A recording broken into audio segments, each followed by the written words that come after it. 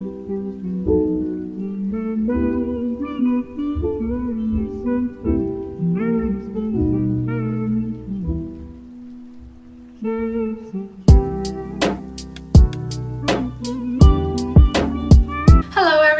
name is Elisa, and this week I will be sewing a beautiful Reformation inspired sheared dress with you. I'm actually already wearing it, and I feel like this is something that you guys have been asking for. You wanted a more detailed tutorial on the shirring process and the pattern cutting process, so I recorded everything in detail and put it into this video so you guys can recreate it at home. It is super simple. It basically just consists of a few squares, so you got this. Let's do it. Firstly, I quickly wanted to explain to you what the pattern of this dress looks like on paper. It mostly consists of squares, which is why it's super beginner friendly. So my fabric had a width of about 60 centimeters on the fold, which means each piece spread out would be about 120 centimeters wide. I kept it on the fold and measured about 35 centimeters down from one end of the fabric for my first rectangle. This should be the height of your torso from where you want the neckline to hit to your waist, plus about 5 centimeters seam allowance. So this measurement will vary from person to person. This rectangle will become your shirred bodice. From that point, I measured down about 28 centimeters for each of my next two rectangles, which will become the sleeves. These sleeves are extremely oversized, as I said, 120 centimeters in width when spread out. If you want them to be smaller and less puffy, you can simply cut them in half and have them 60 centimeters or whatever the width of your folded fabric is wide. To give myself some more space, I cut out a quarter of a circle in each sleeve, which will become the lower part of the armhole. The following two rectangles were 8 centimeters wide each. They would later become the ruffles on the skirt. This is the point where you will want to cut your first pieces, because you will have to change the folding of the leftover fabric for your skirt.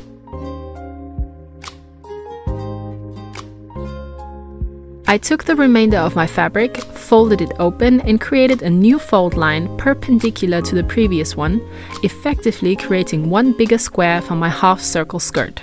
The dotted line indicates the old folding line. I then measured out the circle skirt in a way that would give me a waist opening of 65 centimeters, which would be 130 centimeters when opened entirely, and a skirt length of 55 centimeters. Depending on how tall you are and how long you want the skirt to be, this measurement may vary. As one side of the skirt is cut on the fold, you will end up with only one seam. You could place that in the center back, on the side, or if you wanted to go for a slit, in the front. All of these pieces cut out ended up looking something like this.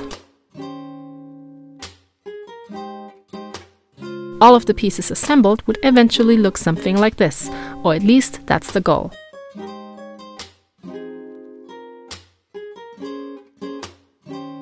So here are my actual cutout pattern pieces minus the back bodice panel, as I cut that out a bit later in the sewing process. From left to right we have two long rectangles for the ruffles of the skirt. Then the half circle skirt. In the top right we have one big rectangle for the shirt top, and in the bottom right the sleeves.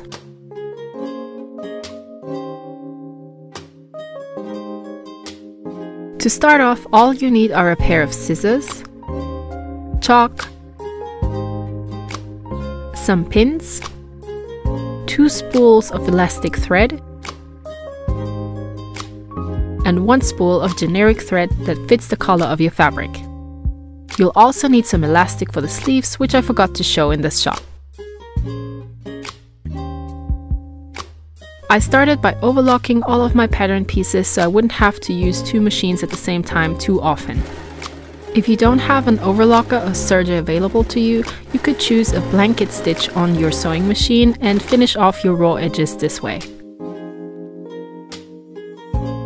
Once all of that is done, you can start with your bodice. I folded over about 2.5 centimeters on the top end of my bodice square and pressed it down. I sewed it in place with a stitch length of about 3. Now to hand winding the bobbin with the elastic. This is a bit trickier than it looks, but not at all hard.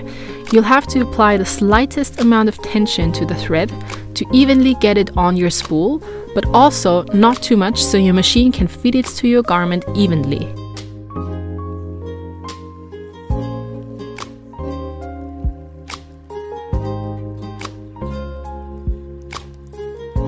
You'll then simply pop it in your machine as you normally would. It's best to first give it a few test runs to see if you get the desired shirring effect. The longer the stitch length you choose, the more shirred your fabric will be. I chose a stitch length of about 4.5 first, but reiterated that to 3.5. The shirring process took me a good 2 hours. What you want to do is start on one end of the fabric and sew one long line in serpentines down your square. To ensure you get an even spacing between your lines, count the stitches at your turning points. For me, that was 4 stitches each before turning everything 90 degrees.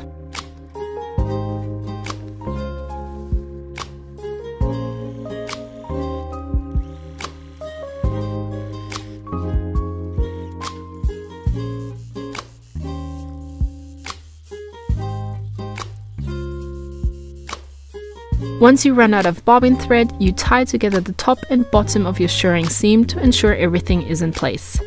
You then hand wind your bobbin again and start another line. Repeat the process until your entire piece is finished.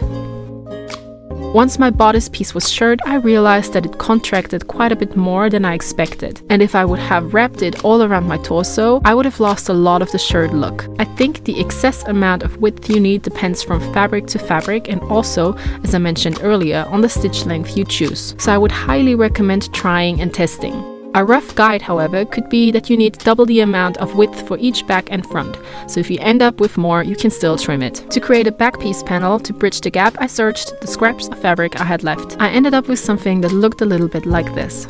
I placed the front and back bodice pieces right sides together and sewed down the slightly backset side seams.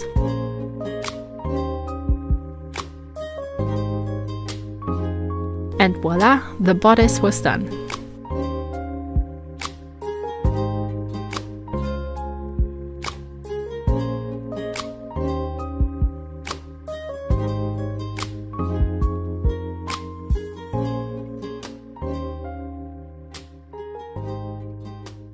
Next up, I joined together my 2 long rectangles for the skirt ruffles and gave the top edge 2 basting stitches. A basting stitch is simply a seam sewn with the longest stitch length on your machine without closing the beginning and the end. I folded the bottom edge over by 0.5 centimeter and top stitched that down. This will later be the hem of the dress. As it was already later in the evening, I sat down in front of the TV and gathered the ruffles while watching some Pursuit of Love.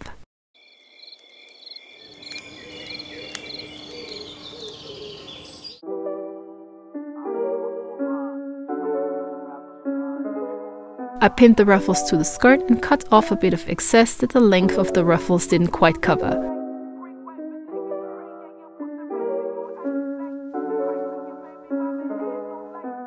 I sewed down the ruffles and closed the skirt seam with my overlocker. It was then time to join the top and bottom of the dress in holy matrimony. For that, I identified 2 sides as well as front and center back of both the skirt opening and the bodice.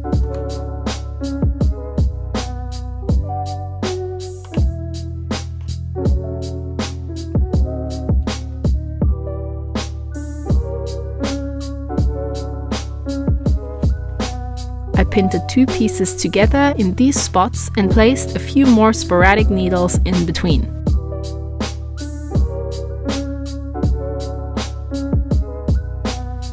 On my machine, I made sure to pull the 2 pieces so the elasticated top would meet the non-elastic skirt in the right way while sewing them together. This way, when not stretched, the shirt top would gather the skirt nicely around the waist, while still leaving enough space to jump in and out of the dress without any zips or buttons.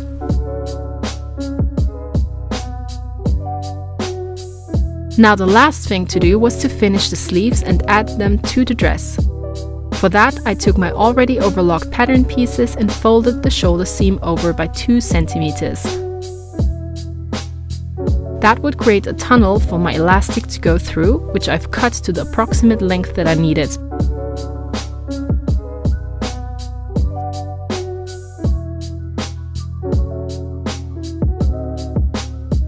I pierced the safety pin through the elastic and used it to thread it through the tunnel.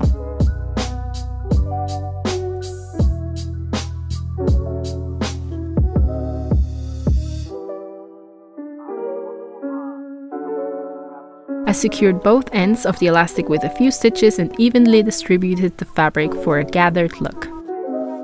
Because I felt one layer of my thinner elastic wasn't quite enough for the cuff of the sleeve, I joined two pieces of the same length together on my machine. Simply pull the elastic while it goes through. That way it will keep its elasticity while being reinforced by the second piece. Push and pull, push and pull. I then created another smaller tunnel of 1.5-ish centimeters at the cuff, threaded the strengthened elastic through, secured it in place and closed the side seam of the sleeve. All of these steps I repeated in the exact same way for the other sleeve.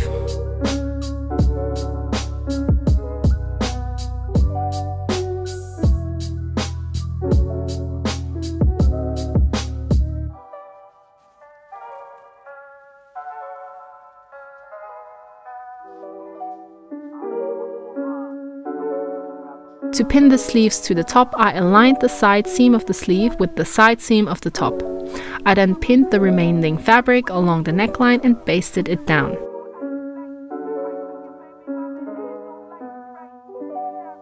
Hayku on the beat.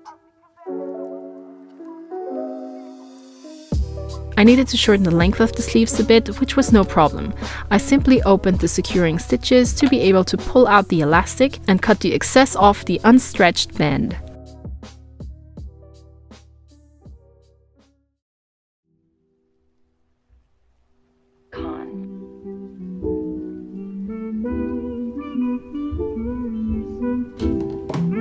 And with that, the dress was finished.